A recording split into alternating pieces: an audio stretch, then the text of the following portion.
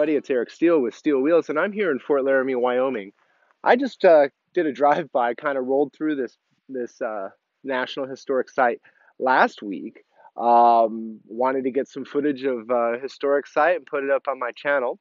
And one thing led to another, and I got involved in the permitting process, and I discovered that there was so much more to talk about when discussing Fort Laramie, Wyoming, and that basically this fort here, Fort Laramie, is the quintessential, it's the epitome of the Western experience. There are a lot of other examples all across the West, but no, no fort, no single location can tell so many different stories through the perspective or the lens of that location. Um, just a few examples. The Treaty of Fort Laramie. This treaty was in there were two treaties of Fort Laramie. One was in 1851. The next one was in 1868. Um, we'll actually do a whole episode on the Treaty of Fort Laramie. But the end result of that treaty was the establishment of actual sovereign nations for the Native Americans. This never really was the case before. This was the beginning of the whole Indian agencies and that dark history. So that all started from here. Let's see, what else do we have? This is also where the Oregon Trail, the California Trail, the Mormon Trail, the Santa Fe Trail, the Bridger Trail, and I think the Bozeman Trail all ran through here. Um, there's on the Mormon Trail they had hand carts, and we'll do a whole episode talking about how hand carts worked, the logistics of hand cart. Let's see, we'll go on to the Mountain Man rendezvous that they used to have here. These are just massive collections of trappers that would come together, the French. And, it was very, very diverse group of people. Let's see what else. Day in the life of an enlisted man. We had several hundred enlisted men that were barracks at the fort. We're definitely going to do a whole episode on what their life was like from when they woke up and what they did throughout the day. Let's see. Not to leave the officers out, there was a certain civility that had to come to the frontier if the officers were going to behave as officers. And so what we'll find is there's certain elements of refinement at the fort that you wouldn't necessarily expect on the frontier, but they went to great lengths to bring out some of the finer things in life so that they could they could enjoy them, and it wasn't just doom and gloom of being on the frontier. They brought culture with them from the east, and so we'll find violins and uh, or fiddle. It depends on what you want to call it. Piano, um, music lessons, and there's some other examples of bringing in culture. Let's see. We also have the economics of the fort. How did that work? Because it wasn't just um, um, communism and things weren't just given away. Um, you had to you had an account, and there was credit, and there was so how did all that work? Then after the fort went into stopped being used by the military, it still was used as a dance hall, and people would come from 100 miles away for the dances that would happen here. So we're going to have something on that. Then there's also a whole episode I can do on how the rivers of the West, being the Arkansas, the Platte, and the Missouri, all were highways, and the routes that the settlers used to migrate westward. And each of these rivers has a significant story that goes along with the development of the West that follows that river along. And it just so happens that the Platte is one of the most notable ones because it's how people got to Oregon and how they got to the Northwest. We'll also talk about why that was such a big deal for the U.S. government. Uh, we're also going to talk about railroads and the telegraph. They both also came through here. So when that was all getting laid down, this was part of it, and the transcontinental telegraph came right through here. Let's see, what else do we have? Army logistics, tactics, and strategy. How did the Army operate when they were here? What did they do? How did the cavalry operate? There's a lot of times we see cavalry in the movies, and they're riding in and they're fighting from horseback. Did that really happen? We're going to talk with people at the National Park Service and find out about that. Let's see what else we have. Pony Express. Tons of stories to tell about the Pony Express. Of course, be remiss if I didn't talk about the wildlife and the nature and the seasons of this area. I expect to be up here quite a bit, and I'm going to get a chance to see it all times of year, and so that's going to be kind of interesting. Let's see.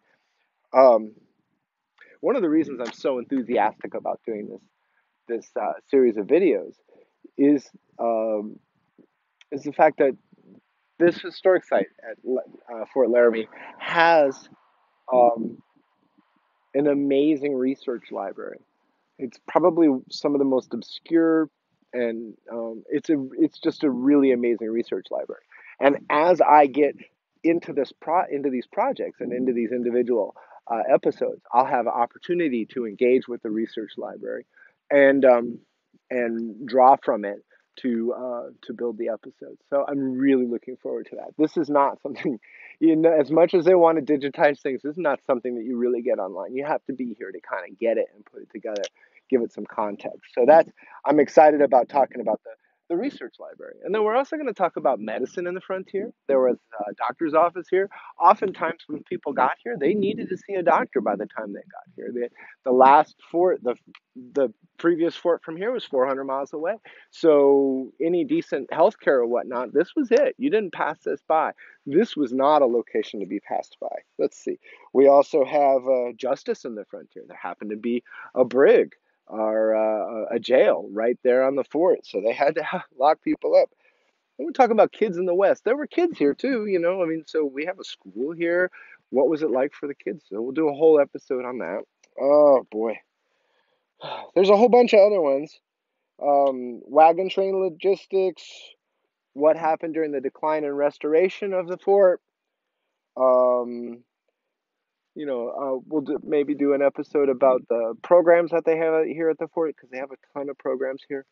Um, let's see, and then there's a bunch of other Native American stories that really you can't talk about the fort without talking about the Sioux, the Cheyenne, the Northern Cheyenne, the Northern Arapaho, the Pawnee, the Crow, um, and there's a few other tribes in there that I'm not mentioning.